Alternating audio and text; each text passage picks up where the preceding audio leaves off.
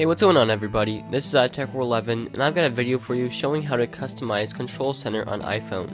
Now just to let you know, this does require a jailbreak, so if you haven't done that, you will want to jailbreak your phone, and as of right now this does not work with the iPhone 5S, however it should soon. So you're going to want to start out by going to Cydia and installing FlipControlCenter, and once you have that installed, which is free, you want to go and hop back into your settings, where you can then customize this to your liking. So you go into settings, you find FlipControlCenter, and you can see you have 3 toggles for different settings. So the first thing you can do is choose what settings you want to be active, and you can also disable some by dragging them in or out, and you can organize them, and then you can have how many switches per page you want. You see if you have it unpaged, that means it's basically like a list that you can scroll through, which is personally my favorite. I find it the quickest and easiest, and it still works well. However, you can also have it a set amount per page, which I don't like as much.